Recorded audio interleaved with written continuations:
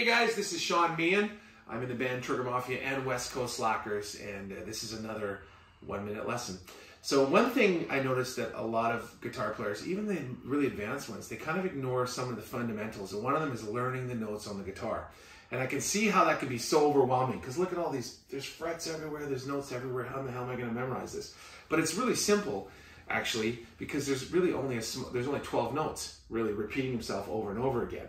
So one little trick I say, to not overwhelm yourself and just sort of where do I start, is try to find one note, the same note on every string, right? So I started with the note G. So basically I figured out the G was on the 3rd fret of the E string. Then it was on the 8th fret of the B string.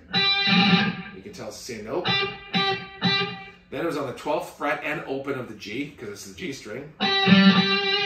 Then on the 5th fret of the D string. Then the 10th fret of the A string. And then 3rd fret again on the G string, on the E string. So, and then you just kind of repeat it over and over again.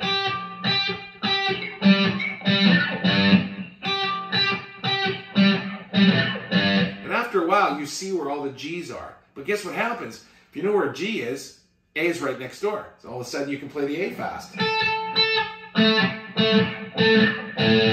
There you go. That's how you learn your notes. This is your 1-minute lesson. Check out Frank Stallone Guitars. Awesome guitars.